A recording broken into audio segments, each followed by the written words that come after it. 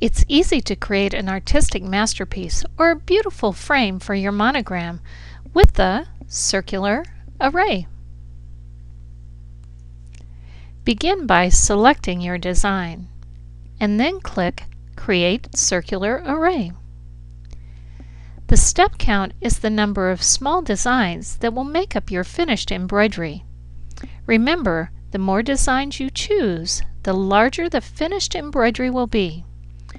Once you have the proper step count, start bringing your design toward the center of your work area and watch the magic begin. You can see how fun and easy it is to create beautiful artistic designs. Once you have the designs set where you want them to be, simply click Apply Circular Array. And your design's finished. It's that simple to create a beautiful masterpiece. You can also use the circular array to create beautiful frames for monograms as well as for other embroidery designs. Again, once your design is set where you like it to be, click Apply Circular Array.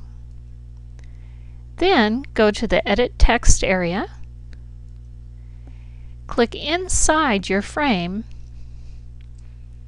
and add your letter. Choose a new color, and you have a beautiful framed monogram. Have fun spinning your design until it forms the perfect embroidery for a blouse or pillow. Don't forget about wonderful frames for your monograms. It's easy with Creative Drawings version 5.